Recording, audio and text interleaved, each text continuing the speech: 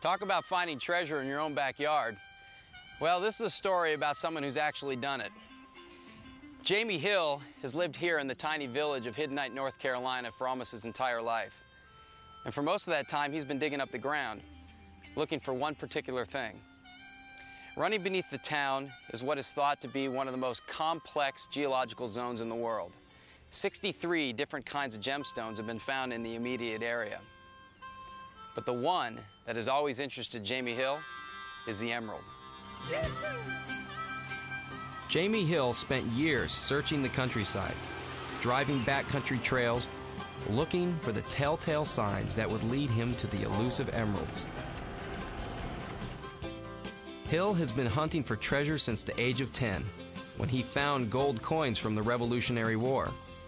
Convinced the geology of his hometown was prime territory for emeralds, he quit college to look for them, and has been single-mindedly searching for the last 15 years. He believed the town was sitting on top of the type of geology which is perfect territory for emeralds, an ancient pre-Cambrian fault. Jamie Hill couldn't see it, but he knew it was there.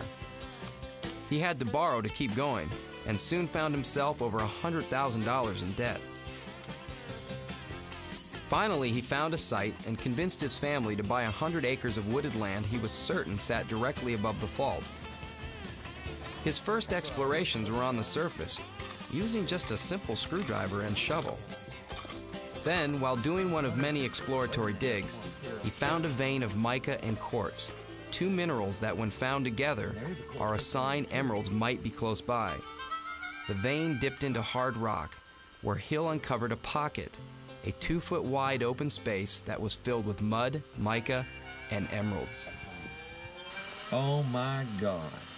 Good Lord, there's a hog. There's a hog. Jamie Hill had finally found the treasure he was looking for, an entire cache of it. When he found the emerald pocket, he was weeks away from having his equipment repossessed. His water had been cut off, and he was about to lose his house. Today, Hill has been able to expand his exploratory hole in the ground to this, a full-scale emerald mine. So we came to Hiddenite to see if we could find emeralds with Jamie Hill. Now, is there an emerald in here? Yes, this piece here. This is it right here. That's the emerald right there. Wow. That's approximately 10 carats. And when did you find this? Recently? Day before yesterday. Day before yesterday. All right. So we're hot on the trail to another pocket. Hot on the trail. Well, let's hope today's the day, huh? Yep. Yeah. Several days before we arrived, Hill had found one of the telltale pockets that can signal the presence of emeralds. He ordered in a special endoscopic camera to examine the inside of the pocket to see if it contained any of the clues that would indicate this is a place to dig. Pockets like this one give Hill a chance to peek underground and see if a vein looks promising. This one certainly did, and that rock-encrusted emerald was the result. So we're back today to dig deeper and find some more pockets. How much does this sucker weigh? 93,000 pounds. The boom alone is 40,000. Incredible. As heavy and unwieldy as the backhoe is, the operator must have a light touch.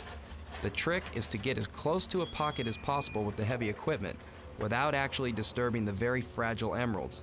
One mistake here could cost millions in lost gems.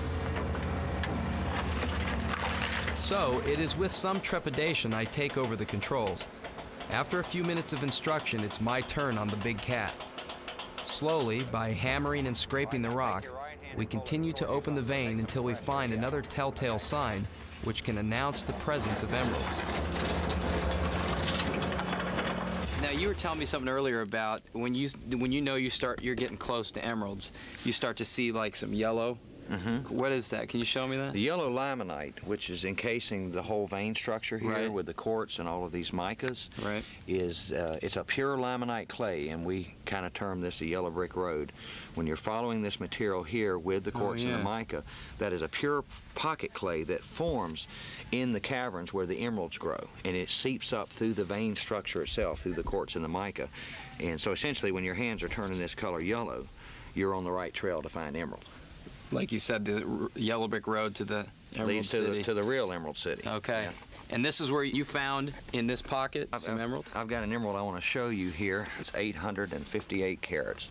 Unbelievable. Wow, can I see it? Yes. Oh, it's huge.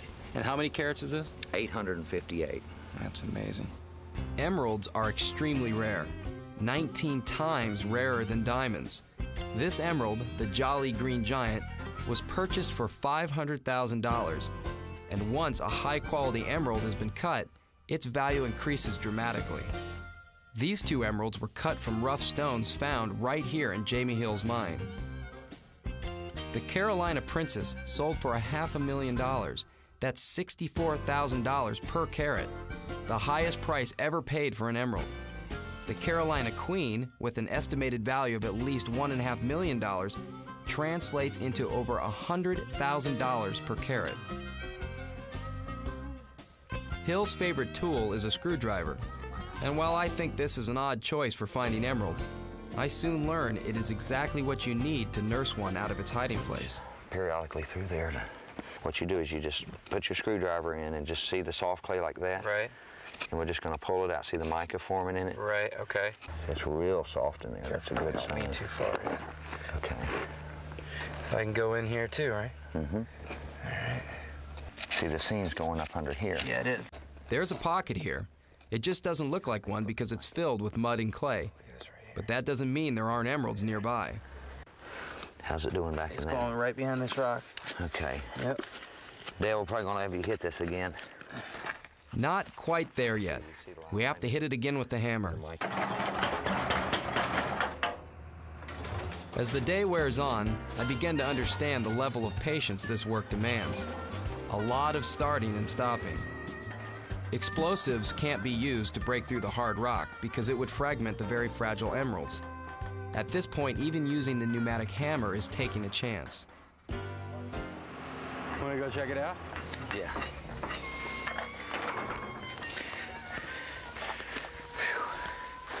Let's see what we got here. Where's the hand trowel? Okay. Bust that wide open, didn't it? Yeah, he did. He broke it pretty good. It's good. See how soft it got down there? Yeah. Look at that. This is Oh, look at all that big mica. See that? Your heart skips a beat when you see this green mica. I know. The sun catches it, and you It think, tends to fool well, you some, but could that be it? well, you have to check every piece. Yeah. We slowly and methodically work our way through the pocket. I have no idea if we're close to finding anything. Then Jamie sees something. Ooh, that's good looking material there. See that? Yeah. Like, ooh. I see it now too. A spot of creamy green stone.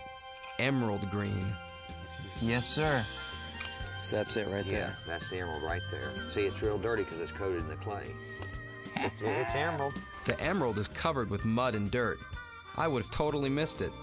But Jamie's experienced eye picked it right out. Yeah, that's Give me it. 5. Nice work. That's it. We've got emerald. Took a lot of hard work. We've got a cluster. It looks like that's well over 100 carats of emerald in there. And we're going to have to be real careful. Yeah, Just I'm taking gonna- and see, that's emerald too. It's all Yeah. in there. That's emerald. This whole section. That's a whole section of emerald. See it growing? Yep. There's a stick that way. There's a whole stick that way. Good color too. Okay, let's get it. The trick is to get the emerald out with as little fragmentation as possible. You want to put your hand under? Jamie works his way around it, loosening the rock and mica while trying not to disturb the emerald. You don't want to break that one. It'll come out. It's already going to be in section, but the better part's out here. All right. Yeah, look at that. That's pretty. Yeah, we got it. We got emerald. That's it. Good deal. There you go. That's good color. Good green. Pure, raw emerald. Today's find will cut into small stones ranging from 1/2 to 1 carat in size, with a value in the area of $10,000, contributing to a running total of well over $1 million in emeralds found here so far. So Jamie Hill has found his own field of dreams, and he literally has just touched the surface. relatively speaking, we're only from the surface of the ground, what, 12, 15 feet? 12, 15 feet, yeah. 12, 15 feet. Well, in other parts of the world, they have to go under whole mountain ranges, thousands of feet deep, you see, to get emerald. Right. We're only 15 feet deep, and we're getting them. You're just getting started. Exactly. And today, we pulled out approximately 100 carats of emerald, some of which is good and cuttable, and some it's not. Right. But it's still emerald, and it's good color, and we're only 15 feet deep. So we're just beginning here. All right. And I got my life's work cut out right here. Yeah. Okay. Congratulations. Yeah. Yeah. You need another backhoe driver, let me know. Okay. All right. Have fun. Thanks.